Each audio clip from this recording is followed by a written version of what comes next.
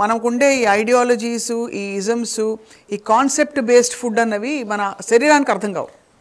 మీరు వీగన్ అయితే ఏంటండి, కార్నివోర్ అయితే ఏంటండి, మన శరీరానికి it only recognise nutrients, right కదా? Okay, and again there is so much propaganda. See, we cannot address veganism. Veganism addresses any ethical reasons andi. Okay, and I'm not saying for a minute ethical reasons wrong and నేను చెప్పట్లేదు. Yeah, but ఇక్కడ I want to pause. You asked about GMO foods kada, you spoke about it. Animal protein kuda ippudu it's highly contaminated with all kinds of chemicals. Cow మిల్క్లో hormones ingest చేసేస్తున్నారు, దానివల్ల early puberty వచ్చేస్తుంది పిల్లలకి.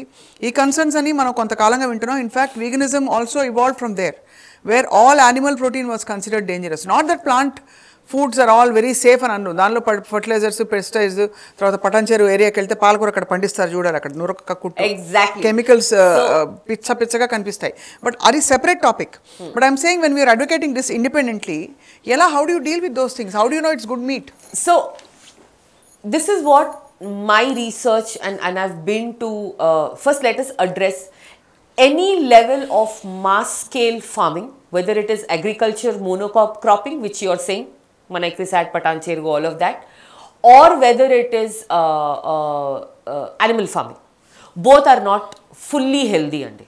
Okay, so is the chicken of today as nutritious as the chicken of 30 years ago, 50 years ago? Maybe not. Okay, which is why country chicken ivanni they are popular. Okay, natukodi, correct, natukodi avanni correct. So ila chuste the air we breathe is terrible. That too we breathe every day, day in day out.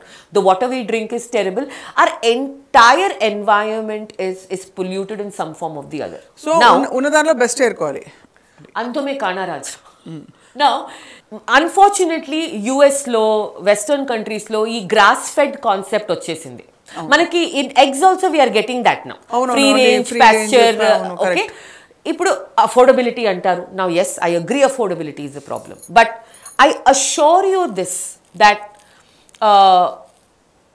now you can even go to buffalo milk and things like that. Now there are నేను ఇప్పుడు ఏమంటుందంటే, ఇప్పుడు కొన్ని brands chicken లో ఇవన్నీ కొన్ని antibiotic free brands ఇవన్నీ వచ్చేసాయి. ఓకే, కానీ మీరు ఇఫ్ యూర్ ఏబుల్ టు మన డయట్ యానిమల్ ప్రోటీన్ తో రొటేట్ చేస్తే ఈ ప్రాబ్లమ్స్ ఉండవండి. సో ఎక్సెసివ్ మనం రిలై చేసేది పోల్ట్రీ మీద అంటే then we may have this problem. But usually animal based డయట్లో ఏంటంటే మీరు మీ ప్రోటీన్ రిక్వైర్మెంట్ రొటేట్ చేస్తూ ఉంటారు. ఫిష్ ఉంటుంది, పనీర్ ఉంటుంది, మన మటన్ గోట్ మీట్ ఉంటుంది, మన చికెన్ ఉంటుంది. Okay, and for communities who eat beef ఉంటుంది, అవన్నీ ఉన్నాయి.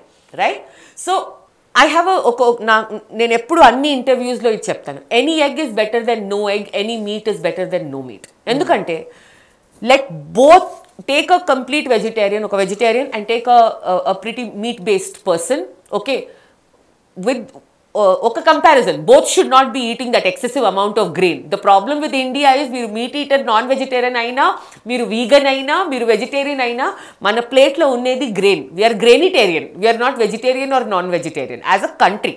Okay, but let's say there are both these populations who are doing this well.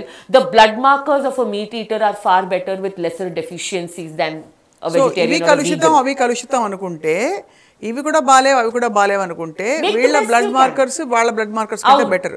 Meet eaters blood markers better గా ఉంటాయి. What about triglycerides, what about మన cholesterol, ఇవన్నీ కూడా red meat నుంచి వస్తాయని అనాదిగా వస్తున్న ఆర్గ్యుమెంట్ అది. ఆబ్వియస్లీ 1970 నుంచి వస్తుంది.